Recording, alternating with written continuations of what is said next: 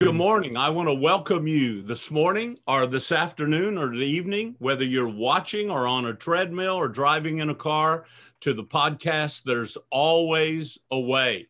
And man, you talk about a loaded show and you talk about a guest that I've been looking forward to, really two guests, one guest looking forward to getting to know, and the other one is someone that is made an impression and an imprint on my life. And I kid a lot, joke a lot, but there's very few folks that I have been influenced by as much as I have our guest, Josh McDowell. Josh McDowell and Bill Bennett have written a new book. Now, most of you, if you're like me, had to add to your libraries, get extensions because of all the books Josh has written. But this is a new one. It's collaborative. And he and Ben, it's entitled Free to Thrive. And so we're going to delve into that. But first, I want to welcome Josh McDowell. Josh, it is great to see you today, buddy. Well, it means we're both up and kicking. Yes. And that's quite an accomplishment, by the way.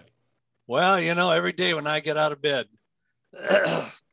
and my feet hit the floor, somebody says to me, "When are you going to retire?" I said, "When I wake up, I roll out of bed, my feet hit the floor, and Satan doesn't shake." Man. Yeah. Well, amen and FM. Well, Josh, your ministry obviously has been built to last. I've followed you from the first days I gave my life to the Lord in the Jesus movement. I was exposed early on. I think a big Explo event. First time I was at a significant gathering.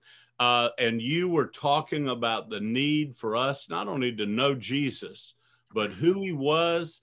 And of course, that famous line that you have provided for every preacher in the world, probably, that he's either liar or he's Lord or he's lunatic. You got to make a decision. And then the evidence that demands a verdict, and then more evidence that demands a verdict. For me personally, just starting to speak on college campuses, a little paperback called More Than a Carpenter absolutely rocked my world. So for a Jesus freak that got saved out of methamphetamine, all the broken homes, all the nonsense, your books, Josh, in all seriousness, helped me have a solid foundation. First time I ever even heard of the term biblical worldview. First time anyone ever told me I needed to have evidence for what I believed. So it is really a pleasure to see you once again and have you on today. Well, this is like dying and going to heaven. But I see you're really smart. You're so good putting two of my books right up there on the shelf. You went out and bought them today and put them right up there. I'm impressed. First of all, thank the Lord for Amazon. That's all I can say. That's right. They got in late last night, right on time. One reason is, Josh, I'm working very closely with Charleston Southern University, and we've established a school with 3 majors, 3 minors for online education, biblical worldview, youth ministry, and strategic leadership. And our rule for every class that we have is that the books you're going to be required to read for the class are the kind of books that are going to be on your shelf forever. These are the books that will make an imprint and impact on your life. And so in all seriousness, I've had those books for a long time. And so I'm just excited about material that people can go to over and over again. And I really believe, especially some of the areas that you and Ben talk about in Free to Thrive, is going to be one of those books, because there's cultural wars going on, and our students are literally being in a tsunami of change and attack. And this is, I believe, has potential to be, if not one of the 2 or 3 best, the best book for youth ministers to read, especially at this time. So tell me. I hope this is being recorded. It is all recorded. Good, because I want to repeat that over and over again. Well, Josh, you've been doing this a long time, so we'll kick it off. Josh, I must tell you, I heard about you also when the first time I ever went to Russia. And they didn't give anybody the time of day of faith, but yet somehow your name came up and was mentioned. And through my trips to Russia, I've been blown away. I mean, you've received several of the highest honors that the Russian government could give to a Russian, much less an American evangelical talking about Jesus. So, Josh, I just admire the depth of your ministry and the scope of your ministry. And what I want to begin with today is this is called There's Always a Way. And if there's one person I know that I'm interested in wanting to know what's the first thing that would come to Josh McDowell's mind when he hears the phrase, there's always a way. Is it God's will? There's always a way to do wrong things. Right. Evil things. So first thing that comes to my mind, is it God's will? Wow. And I love that. We haven't heard that. We've asked a lot of people that question, gotten a lot of remarkable insights and answers. But man, that is a sobering thought. Well, I think if we go through life with a conviction and the emotion that we're doing God's will for our life, there's no way you could be a happier, more fulfilled person in life, is knowing that you're in the center of God's will. And then the next thing I would say to you, I can do all things through Christ who strengthens me. And I know when I face insurmountable tasks that become surmountable, I always realize I cannot do it in my own strength. No, I got a lot of individual strength. I mean, I've got enough. I'm educated beyond my intelligence. I've done my homework, everything else. But even then, we've got to reach out and trust in Christ to live through us. Well, absolutely. I want to welcome Ben Bennett. Ben, you and I have had a chance to chat a few moments. I've known about you, known about many of your projects, your writings, your works. And what an unusual combination. I mean, here's a young man who's literally, I believe, plugged into the culture and really helping us read the tea leaves and in making forecasts and helping young people handle all this stuff that's coming at them. But yet at the same time, you not only are reaching students, but you spent so much time providing material and content. And so I thought, when I saw the title, Free to Thrive, that immediately got my attention. But then when I realized more who you were, and then realized, of course, what all Josh brings to a particular issue, I thought, man, what an exciting combination. So, Ben, I want to welcome you. You and Josh partnered on this book. I'm going to ask how that idea came about and partnership came about. But Ben, what is the very first thing you think of when you hear the phrase, with your background, your experience, when you hear the phrase, there's always a way? Yeah, well, first, thanks so much for having us on the show. It's great to be with you, or the podcast show if you're watching. But when I think of there's always a way, I think of no matter how stuck you feel, no matter how much pain there is in your past, no matter how much anxiety, depression, hopelessness, struggles, addiction you're dealing with, there always is a way. The Christian worldview, Jesus, the Holy Spirit living inside of us gives us the answers, the path. I think of, you make known to me the path of life in Psalm 16:10, I believe it is. And there is always a way. We have the path of life, and Jesus reveals that to us. And often he does that through others' help. Not self-help, other people, inviting them in, resources, pastors, therapists, mentors, people who can help walk alongside of us and help us see a way through. Well, wow. Thank you for that. I told you earlier when we were visiting, I refer to you as the guy that makes sure all these young men and women that are out there in youth ministry and Christian education, and some of us that have been around for a while, You're the kind of guy that makes sure we have 5 smooth stones in our slingshot. And Josh has done that for many, many years with his books and his research and his lectures and presentations. But some of the issues that you've really focused on are some of those that really haven't received a lot of light in Christian ministry. And that's what I love so much about what you've done, because obviously it is ministry. If we're going to be made whole, if we're going to shake off the dust and make peace with our past, then obviously we need some real answers, and we need some real practical steps. And that's what this book, Free to Thrive, is all about. How you and Josh meet, and how did this concept come about? Well, Josh and I, let's see, I was in the campus ministry of Cru for about 6 years. And of course, Josh was part of it, had his own ministry a lot longer. And I was doing work with college students, with campus directors. So many people are struggling with so many different things.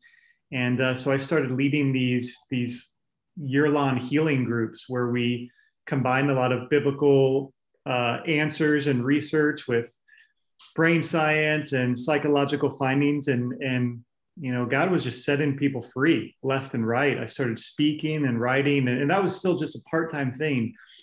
And so I started one of my mentors encouraged me to start making more connections. And so for a while I was thinking, Josh McDowell, I need to reach out to Josh McDowell, but I know he's busy. He's got a lot on his plate. So I've got to have something good to say. And so just a lot of, a lot of processing, asking, for discernment from God, from others. And one day I was driving, I think I've told you this, Josh, I'm pretty sure. One day I was driving in my car. It was about a month after God laid it on my heart to reach out to Josh. And it was just kind of thinking about what was next and kind of long-term in life and ministry. And it was like an impression. It clicked. Reach out to Josh, pitch the idea of working together and reaching people all over the world, helping them get set free. And that's what happened. Reached out to Josh, and he so graciously responded to this guy that he didn't know. And we met and then started working together. And the book is one of the many products of that. Josh, what do you think about that term, free to thrive? That's an unusual term, by the way. And also I have to ask Josh, when I hear people that know your work and know what you've done and love what you've done, have said this could be the best apologetic book out there. Now I'm going, wait a minute. We got evidence that demands a verdict, more evidence that demands a verdict. We got more than a carpenter. You can't much more evidence that demands a verdict. Yeah, there you go. Well, we got to keep Sean going, keep him busy. But what is it about this book in the way you address, I love what the title says, how your hurt, struggles, and deepest longings can lead to a fulfilling life. Interesting, hurt and struggles, but also our deepest longings. So Josh, how can this be such a practical book over some real sticky issues, if you'll let me use that term, but yet at the same time, people saying, man, that's one of the greatest apologetic books I've read? I think the way it came about in my life is probably one of the best answers to that. Over the years, my heart's been broken so many times with, I don't like to call them Christian leaders, Christian influencers falling by the wayside morally, sexually, divorce, finances. And I would call so many of them. I wanted to find out, is there a common denominator or anything? And the thing I walked away with over the years is that almost every one of them had deeper hurts or longings that they had not dealt with. And if you don't heal them, you live them. If you don't heal your deeper hurts and longings, you will live them out because it'll lead to poor behavior. And so I realized there needs to be something done to get people to deal with all of us have been hurt. All of us have little hurts. It's often little phrases, and I'll give an illustration of my own life. It's often a little phrase that causes damage when you get older. And if you don't deal with that, it'll destroy you. Your ministry will fail, everything. For example, when I was about 9, 10 years old, I was walking out to the barn with my father. He was sober at the time. Well, kind of half sober, half drunk, because if he'd been sober, he wouldn't have said this. And he said, you know, you were really an unwanted child. All you're good for is to work the fields.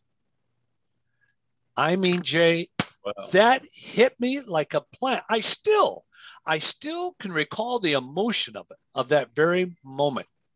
And from that time on, my life became one of trying to be productive, to help people reach their goals and everything. Because as long as I said yes to people's hurts and needs, I was a loving person. But as soon as I said no to someone, I became an unloving person. And this is what happened in my life. Because I felt the only way I could be accepted is to perform. So every time somebody would ask me to do something, to help them, whatever, I would always say yes. I remember I'd get phone calls, somebody needing something, wanting me to help them. And Dottie'd be in the background saying, say no, say no, say no. And I'd always say yes. But here was my problem. I was saying yes with my mind. I was saying no with my heart. And when the Bible said in Corinthians, let your yea be yea and your nay be nay, I was breaking that biblical principle. What that means, when you give a yea with your mind, let it be a yea with your heart. If you say a nay with your mind, let it be a nay with your heart. I would often say no to someone finally, and then I'd feel guilty. I'm not a loving person. I should have done it, etc. And one of the first things I had to do was realize that God accepts me just the way I am. I'm not what I used to be. I'm not what I ought to be, but I'm not what I'm going to be. But God wants me to enjoy the process. And so the first thing I had to do was get into the scriptures. And I had to see, and I wrote a book on this called See Yourself as God Sees You. I had to see, how does God see me? He sees me loved. He sees me forgiven. He sees me totally accepted. He sees me significant. And then I thought, Jay,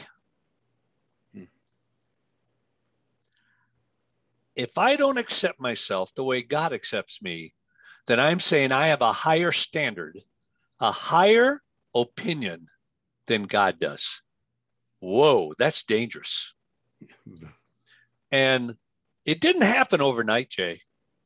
Little by the process. So people that helped me was a man by the name of Bob Beal, Dr. Henry Cloud. But most of all, it was my wife.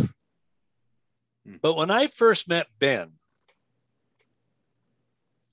I looked at him and said, wow, he's different. Not just with the tattoos and everything, but his attitude, the way he looked at things. And I think I've told Ben this, Ben has probably became one of the most authentic people I've ever met. And if I'd have one message for Ben, never change. God created you to be you and me to be me. And if you're not you and I'm not me, who in the world is going to be us? Every person is a gift of God to the body of Christ. And if you're not who God created you to be, not somebody else, then you're robbing the world of a special gift from God. And so I saw that in Ben's life, he had a lot of different issues in childhood than I had. He makes my life look like the rosiest life in heaven. And yet, through Christ, he found a way to become free to live out a thriving life, to be all that God intended him to do. Well, God was doing the same thing in my life. And for me, I thought, wow, if there's anyone I could do a book with right now, and I only think about doing books, not to have another book out, but is there something that will really help people? I mean, if you spend all this time in agony and it doesn't help people, it's worthless. And so we teamed up and did Free to Thrive.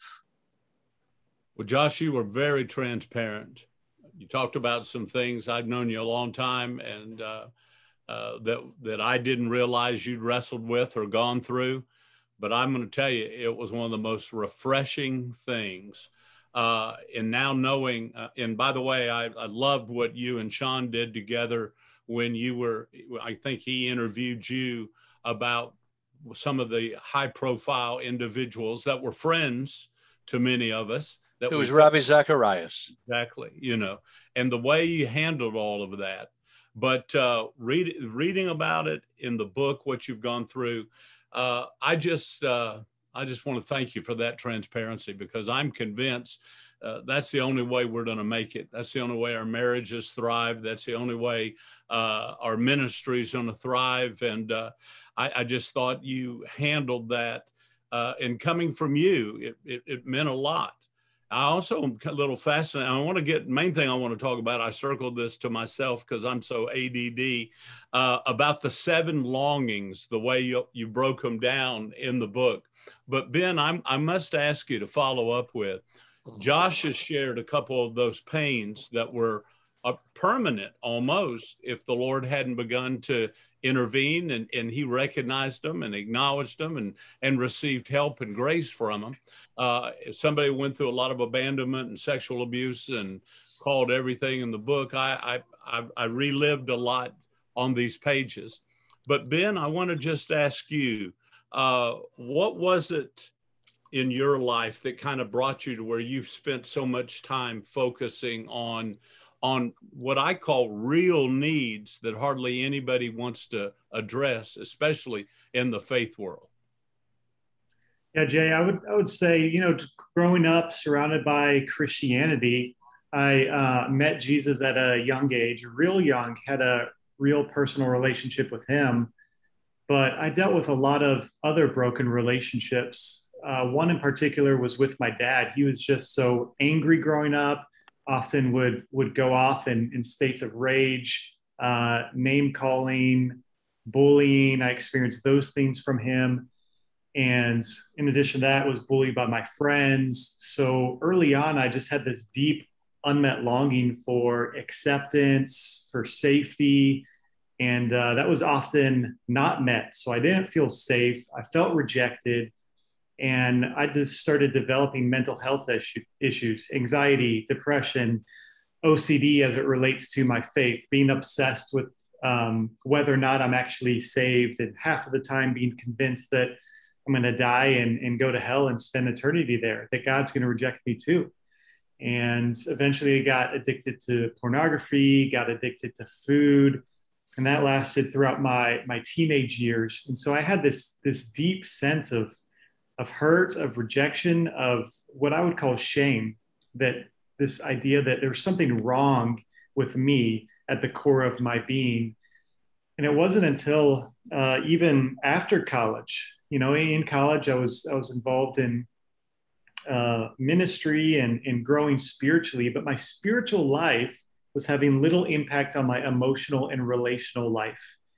And I didn't have this holistic understanding. I didn't know the depth of my pain and my hurt and how I needed to be healed emotionally, and how I needed to be healed relationally, and to, instead of being rejected so much and not feeling safe, what I needed in the present was that safety in relationships, that safety with God, and to focus on that. So it was through after graduating college and getting involved in recovery and studying the scriptures as it relates to this, and having great counselors that I started to, and great men in my life who supported me every day.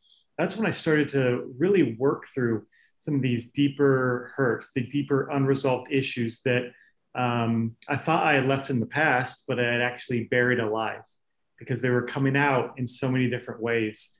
And that's when Jesus really began to set me free from many of these different issues. And I started working with other people, started doing a lot in HR role and working with college students, campus directors, and seeing people set free.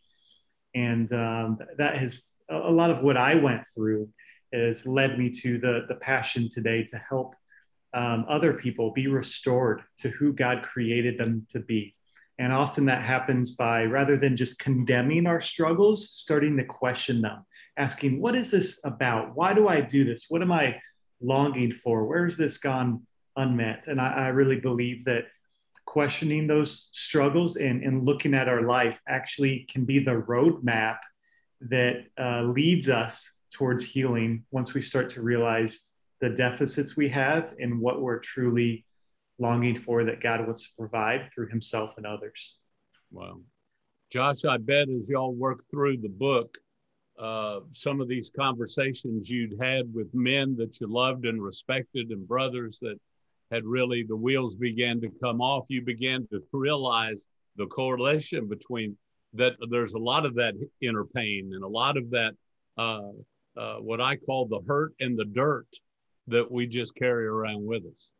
Well, I think most influencers that have an impact, a lot of that came out of dealing with hurts in their lives. Because of what they went through, they can identify with others. But something I learned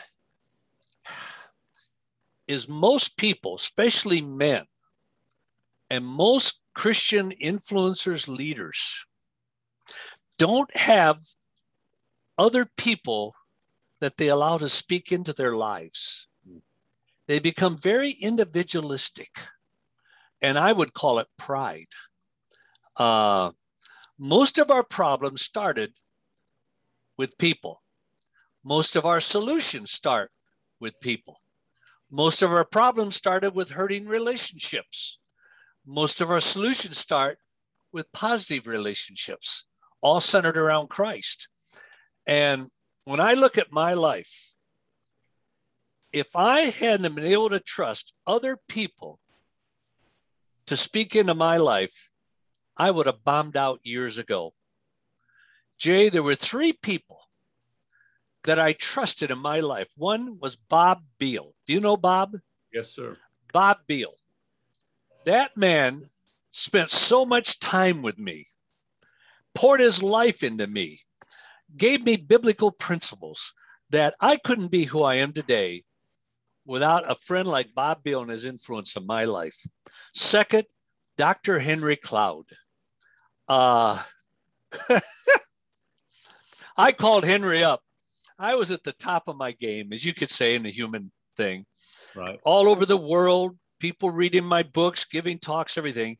And yet I knew I had a problem. I knew I had a problem. I didn't know what it was. And I knew I needed help.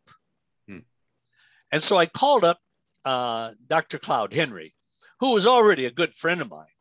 And I said, Henry, there's a problem in Camelot. I mean, people kind of looked at me as Camelot, doing well, riding high, books out there, everything.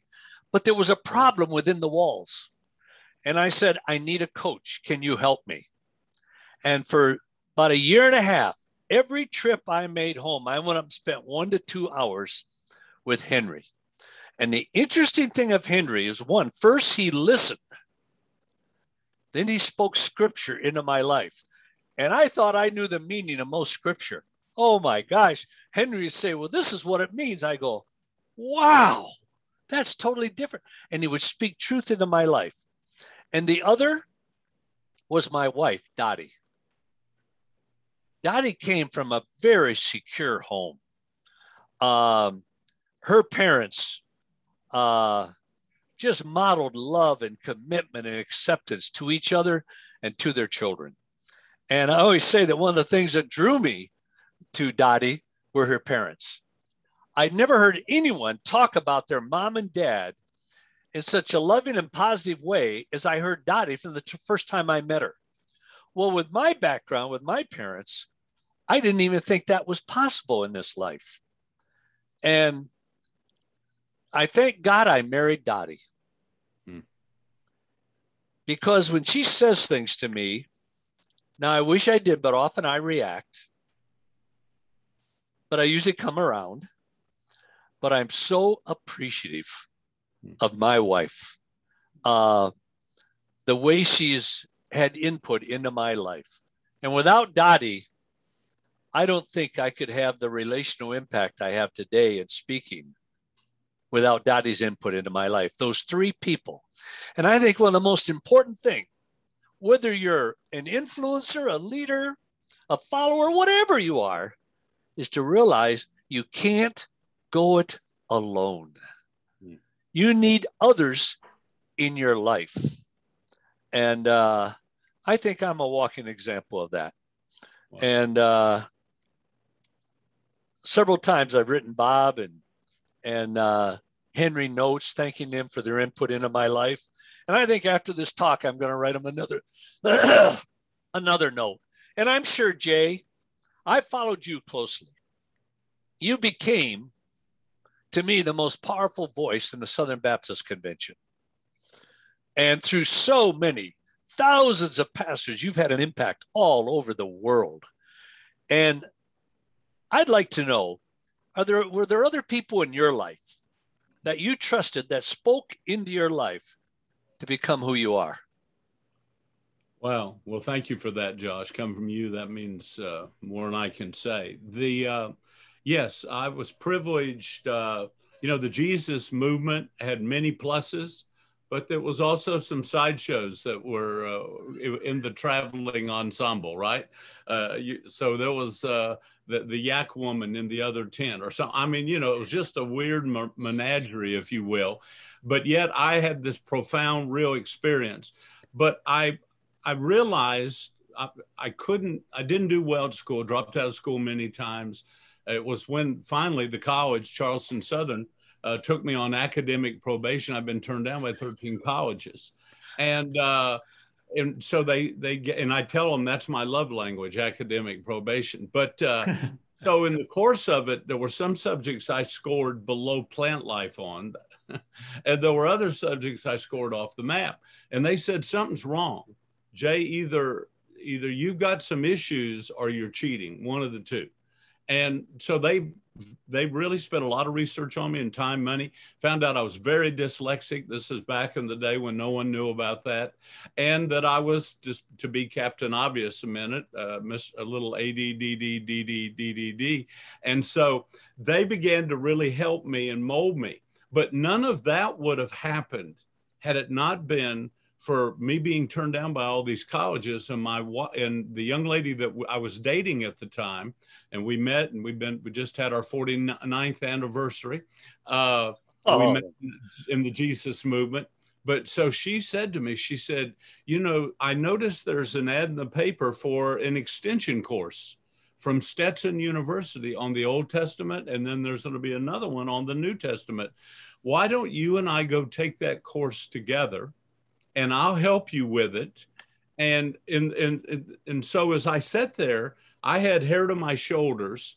And here is this THD from New Orleans Seminary, Southern Baptist missionary, if you will. And he's teaching the class. And here I sit on the front row, sandals, long hair, this freak. And I love scripture. And I'm doing my best to take notes. And so he started taking me out after class. And I thought, man, this old dude's lonely. And Diane and I'd go with him, but I'd never heard of mentoring. I'd never heard of discipling. But this man mentored me and discipled me, helped me get through these two courses so that there I had something to show to a college. I can do college work, and here's, and I want a chance. He's the one who went to bat for me at the university. He recommended me to a little country church, 19 members.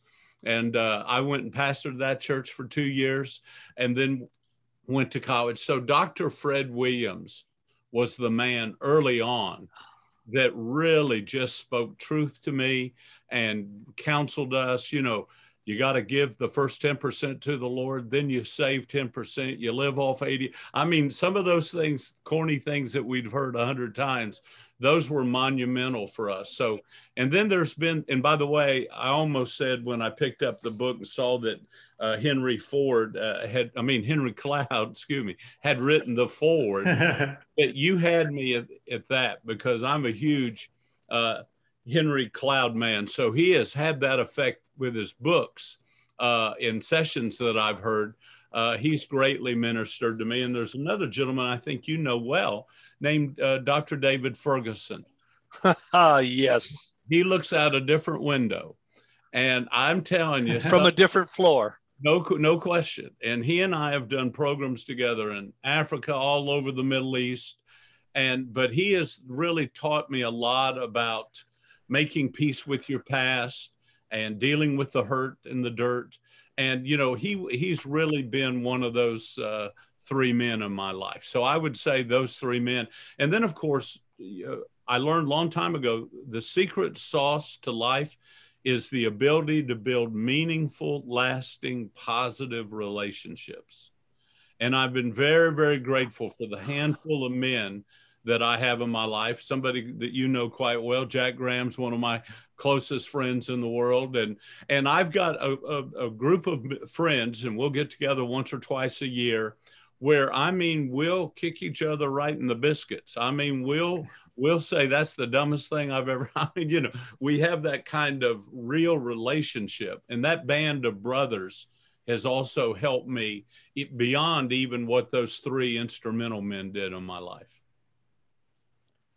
What was the professor's name that had an impact in your life? Dr. Fred Williams. My Fred Williams is a man by the name of Dr. Robert Sosi. I think every theology professor's seminary professor should always think each year there's one or two people I can pour my life into. You can't do it much more than that. And select one or two people every year. And I think you'd say the same. I got more out of seminary from sitting in that office, going out to coffee with Robert Sosi, than I did in all my classes. All my classes helped. Yep. But it was that relationship, as you brought out, no question, that brought it home to me and where I learned. Well, I didn't expect to go down that road, but I'm glad we did, because it's real and it's healing and it's helpful. And it kind of lets all of us know there's hope for every one of us. And even those of us with titles and you know, pedigrees and all the other things that we think kind of make us, we need each other in this work. And I'm going to circle back around, if I might, for a minute, Ben, because again, I have it highlighted here so big, I have to, even my ADD have to notice it. But I was really touched by the 7 longings. And you know, you read them and you go, well, yeah, of course those, but I don't know what it was about it, but the way it was presented, it is, I believe, one of the most profound sections of any book out there. How did that come about, the way you two broke it down on the 7 longings? Yeah, Jay, that was something Josh and I started thinking about as we set out to write this book. We were thinking, okay, what is the foundation of all of this we see in Scripture? How can we kind of systematize it to really help people get this? And we started to realize, and after meeting with different therapists and counselors like Dr. Henry Cloud and neuroscientists, and just as we were meeting with pastors, we kept thinking about felt needs and what's going on in this generation. And we were thinking about our own life and our own stories. And then I remember one day sitting down to write one of the outlines, thinking, oh my gosh, what if we got into desires? What if we got into these longings of the hearts? Okay, let's look into what's out there. Let's look into what Scripture says about this. And through months of processing and looking at the Scriptures, we narrowed down to these 7 longings that are these 7 persistent cravings of the heart that we see all throughout Scripture that are mainly relational needs intended to be met in our relationship with God and others, but that actually lead to such a thriving life, a flourishing life. And one of the things that, as we were putting this together and researching, that really stood out to me was I came across a study done by Harvard, and it had been going on for about 8 decades, 80 years, and they were looking at what leads to the happiest and healthiest lives. And the current head of the study was interviewed when they were doing it, and they were like, "Okay, so what is it? What do you have to say about this study?" And the current head of the study said, "By and large, good relationships keep us happier and healthier. Period." In fact, the way he responded, he said, "Oh, that's easy. It's relationships, relationships, relationships." And I'm going, they gave us this answer for free. It's been going on 80 years. This is it. And then part of me was also going, well, duh. That's what, if we look at the Garden of Eden, that's how God designed us. So these 7 longings meant to be fulfilled in relationships, and sociology and research backs up that we need good relationships with God and others. And that's what the 7 longings leads to. But we know, man, those go unmet so easily. We experience rejection rather than acceptance. We experience a lack of safety, danger rather than safety. People who are supposed to be there, who's supposed to enter our worlds, especially as kids growing up, often don't, just in this fallen world. And that takes a toll on us. Wow. You know, Josh and I spent a lot of our lives on college campuses. I followed Josh's example and really tried to devote to high school campuses because I felt like they already had Alexander the Great, doing the colleges, so I was at a really focus on speaking in high schools, some 10,000 high schools. And my message was pretty simple. There's a battle for your mind. There's a battle for your body. There's a battle for your future, which was your soul, but I wasn't allowed to talk about that in public schools. And there's a battle for your family. Those 4 great battles in a bottle pill, cheap thrill. And I talk about abuse and some of those things. I want to ask you, and of course, Josh had to respond to so many issues that were happening on campuses. And as you know, our campuses sometimes are the epicenter of some of these issues that become in the forefront, right? Some of these things that make us uneasy and unrest and sometimes even revolt, that these underlying things have been going on in campuses for a while. So I want to ask you, what were a couple, and I love, Josh, that you have, Ben, that you and Josh have come together because you deal with some things that frankly haven't been addressed in a lot of theology books or apologetic books. I mean, you deal with them head on. And I want to just ask you, are there a couple of events that you believe have kind of really shaped where our young people are at this moment as you look at it? I know you know what some of those challenges are, but I'm always trying to put my finger on what caused so much of this in so many people. And in my life, we had the Vietnam War, and we had the Kennedy assassination, and we had Robert Kennedy. We had we had Woodstock. We had these big kind of moments. What do you think, Ben? I'll ask you first. Have been a couple of the moments that put young people in the shape they're in right now.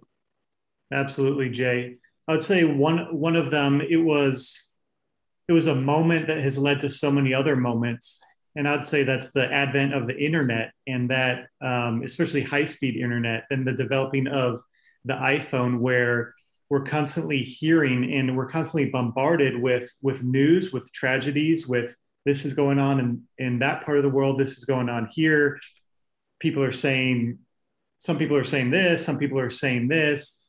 And that adds just so much confusion of, well, it's kind of safe to not have a truth. It's kind of safe to be in the middle, to not have an opinion, because then I won't offend anybody. I think that's one of the things that has led to such this idea that your truth is your truth and my truth is my truth, because people don't want to offend people because they think that truth is offensive, rather than truth is reality.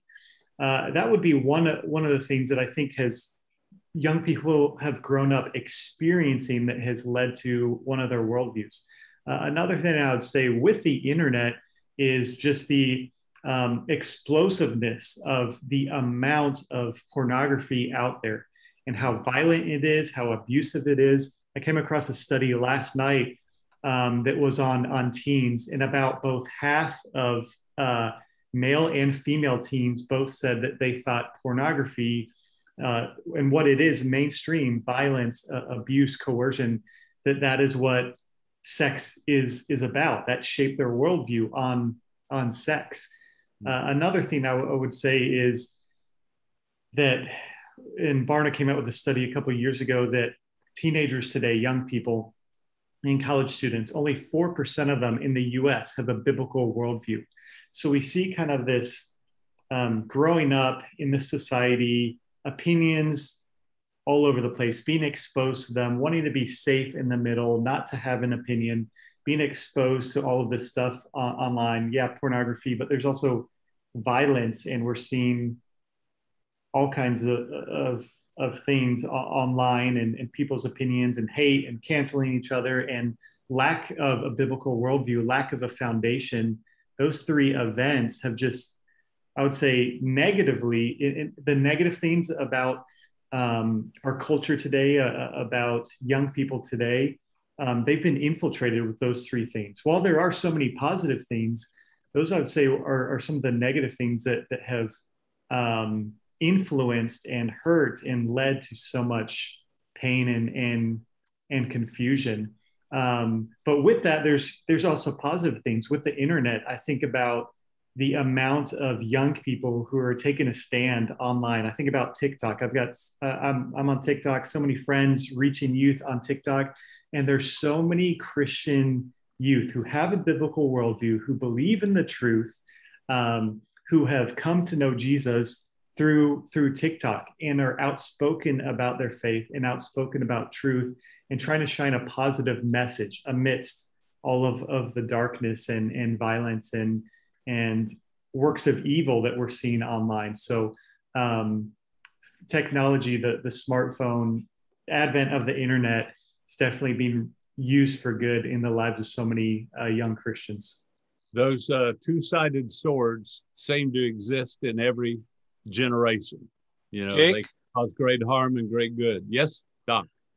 I think what Ben said there about the problem is the best analysis I've ever heard. I've heard analysis from everyone. And thanks, Ben. I even grabbed my cell phone and started taking notes. Yeah. But it was good. But if somebody Thanks, said Josh. to me, what is one thing that has changed history almost more than anything else? The cell phone. Big time. The cell phone. And most of us don't realize what has happened through good, bad, and ugly with the cell phone. Thank you. That was the best analysis I've ever heard. Thanks, Josh. Yeah, I would agree. It was insightful and spot on. Josh, You better double his honorarium. Oh, I plan on it. In fact, next time I'm just going to bring. No, I'm kidding. But anyway, the one thing I want to say before the time gets away from us, I want every pastor, please hear me on this. I believe the greatest things you could do as a senior pastor is to get your key young men. And start with your young men if you're a male but get your key young men and walk through this with your staff. Walk through this book with your staff, because it's got so much that those of us that believe in the fundamentals of the faith. I mean, this book is the kind of book that everyone that has a strong biblical worldview is going to go, hey, I want to find out what these guys think. But I promise you, as you work through some of those as a staff, it may be one of the most liberating things and one of the most insightful things you could do for your church and for the ministry of your church. So Free to Thrive, Josh McDowell, it's a young man I'm trying to help get started, and Ben Bennett, all right? And I promise you, this book is an apologetic for the soul. In closing, Josh, I need to ask you a couple of big questions. What would you say? I love the word. That was gold for me, what you said, that every theology teacher and everyone who teaches ministry or preaching or youth ministry, that word you gave was profound. What is true youth ministry? Josh, your years, you devoted your life to reaching a generation, and then we just kept growing old with our generation, right? But we've been involved with a lot of generations. But what would you say is the heart of youth ministry as you look into the face of those and the ears of those? And then what do you believe they could do to really transform a generation? The heart or purpose of youth ministry is to ingrain truth in the lives of young people that produces growth out of a loving relationship. What more can there be? The youth pastor has our youth more than has the people that have access to our youth as parents, teachers, and youth pastors. Those three. And what was your second question on youth pastor? Well, on ministry, what would you encourage youth pastors to do to help their students develop a biblical worldview? You're not ready to be a youth pastor until you're married and have one or two children. I really believe. I would say to youth pastors, and I would say probably half of them are married. One, a loving, close, intimate relationship with your spouse is the start of youth ministry. Unless your youth want what you have, you could spend your whole life teaching and it won't take effect. It's be what you're teaching. Be who you are. Be authentic. This is why I like Ben. He's just authentic. You get what you see and you see what you get with Ben. Well, this is what we need with youth pastors. Be authentic. And I would say with youth pastors, maybe once a year, you ought to go on a retreat for marriages, a marriage retreat. Because you have so many things as youth pastor pulling against you. And always bring it back into focus. And we usually need others to do that. Wow. So if you have a beautiful, fulfilled marriage and relationship with your children, every youth that you ever meet is going to want what you have. Man, that's why he's the man, isn't it, Ben? That's why he's the man. Ben, let me ask you the same question from your perspective. What you went through, and of course you minister to a lot of folks, a lot of youth pastors and Christian educators, and even those educators in public schools. They're always looking for a way or understanding. How would you describe youth? What would you say to those that are really kind of the gatekeepers for this generation? It's a great question, Jay. I've actually been on a couple projects working on research and developing different tools and kind of ideologies as to how to reach Gen Z specifically. And by and large, there's a couple things I think of that I would say. One is that you can't give what you don't have. And you can't give what you don't have. And I feel like so many of us in ministry, what can happen is we start to lose our first love. Think about that was the only criticism of the churches in Revelation. They lost their first love. What we are doing for God can start to try and supersede being with God and our relationship with God and our relationship with others. And first we have to take the time to say, am I healthy? Am I spiritually healthy with God? Am I emotionally healthy? Am I dealing with my stuff? Am I relationally healthy? Because we have to not just, as Josh has said for years, not just practice what we preach, but preach what we're actually practicing. May everything we're doing in ministry be an outflow of what God is doing here in us. And so often he does stuff through us after doing stuff in us. Second thing I would say is with the shifts in just this generation and cultures, we need to ask a lot more questions. The questions about, rather than just presenting, okay, do you want to get to heaven? And presenting the gospel, we need to start with asking people questions. What do you believe spiritually? How did you grow up spiritually? Do you think there could be some kind of absolute truth? And a lot of young people today are more concerned, less concerned about dying and going to heaven, and more concerned about, whose phone is that? I was hearing a phone reading. Okay, there we go. We're good. I think it's announcement time is up. It's an alarm. Josh just texted me on his phone. We got to wrap it up. We got other. No, but, okay. I do have to go, Jay. Yes, sir. Love you, guy. Love you. Great being with you, Ben. I always walk away knowing more than when I sit down with you. God bless. See you. Thanks, Josh. Go ahead, Ben.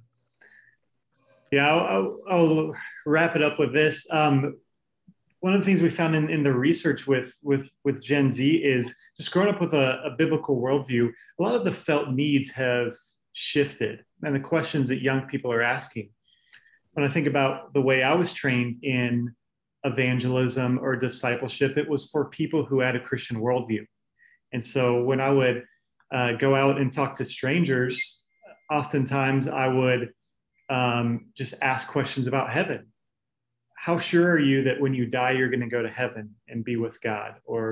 And a lot of people just thought that they got to heaven by being a good person. And then you walk through the gospel and they pray to receive Christ because they want to go to heaven. And they had a Christian worldview. Well, now a lot of people are growing up without a Christian worldview. And so this idea of who is Jesus, and wait, there's only one God, and that's new to a lot of people. And so we have to start way further back, which with talking about the Christian worldview and talking about truth and who Jesus is. And in addition to that, we found that so many young people are more concerned with life now than the next life. They are concerned about, what happens after death, but even Jesus talked about the kingdom is here and now. We're not just waiting around at the rapture rest stop to die and go to heaven. No, all authority on heaven and on earth has been given to Jesus, and he wants us to work for the betterment of our cities, the betterment of our worlds, and to bring the kingdom here and now. Eternal life starts here and now, and we get to bring that message of how Jesus changes everything here and now, not just in the next life, and how he can set people free to thrive. He can heal their hurts. He can bring peace to the anxious, joy to the depressed, acceptance and love to the abused and the addicted. And of course, that message includes salvation.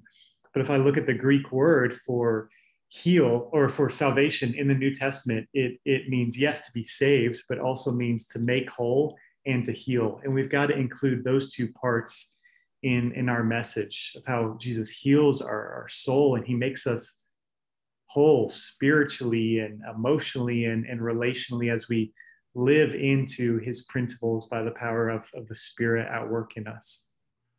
Well, I love that. That's a great way to close. Ben, what Josh talked about, the role of marriage and how important that was, I would add to that, and everything you said obviously was spot on, because that's what kids are really looking for, how to have a relationship that lasts and it endures and enjoys. I mean, all those things that so many of us, unfortunately, have maybe been deprived of when growing up. But I also think what you just touched on is spot on, because I think the greatest way we can show others what's going on in us is how we treat other people. And I really do believe in, I hear a lot of my friends that are committed to scripture and conservative and, all the things that I am, my DNA, but I don't think sometimes I think we forget that by caring about people, when the border issue blew up about 2.5 years ago, I went to the border, made some 4 trips to the border, and got him and found out they needed mobile medical clinics, and found out and that the Homeland Security and the Border Patrol, they all were crying for help because so many people came with so many needs. And so I always try to encourage youth pastors, run to the roar.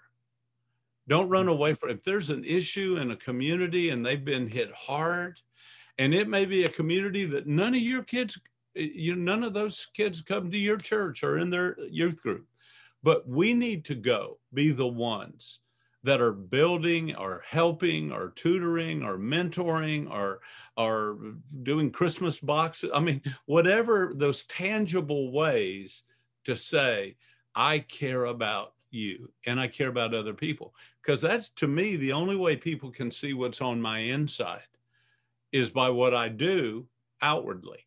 So I'm not doing it for show. I'm not doing it for, hey, look at me, or recognition. I'm just doing, if I want to be all those authentic things that you and Josh dealt with so effectively in Free to Thrive, about being authentic and transparent. But that's one way we show the world how we really feel about people. And I think that just earns us such credibility.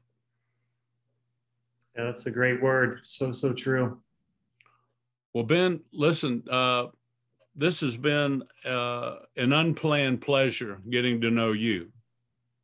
I knew the name. I certainly was curious about the collaboration, but I'm telling you, man, what a minister. The more I've learned, and I have a young man who helps me a great deal on our staff named Malachi O'Brien. I don't know if you've run across him. He's a trip, but he is a brilliant young guy, big social media guy. But he said, Jay, this dude is a rock star. You're going to love this.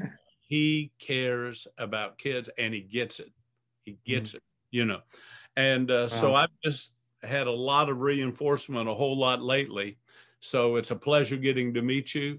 And I do hope there's so many things we can do together. And man, whatever you do, just keep on keeping on. Yeah, it's been a privilege, Jay. What a joy it is to get to spend some time with you, the legend himself, Dr. Jay Strack. Appreciate all you're doing and have known about you for a while. And you've just been at it for decades, being faithful to God, serving him, reaching youth, caring. And that's what my generation needs to see. People who are at it for the long haul, faithful, trustworthy, and integrity, is a huge theme, integrous, because we see enough. And it starts to take its toll, cause a lot of questions and take its toll. And it's hurtful to see friends, to see people we look up to as younger people in ministry not making it. So appreciate you so much.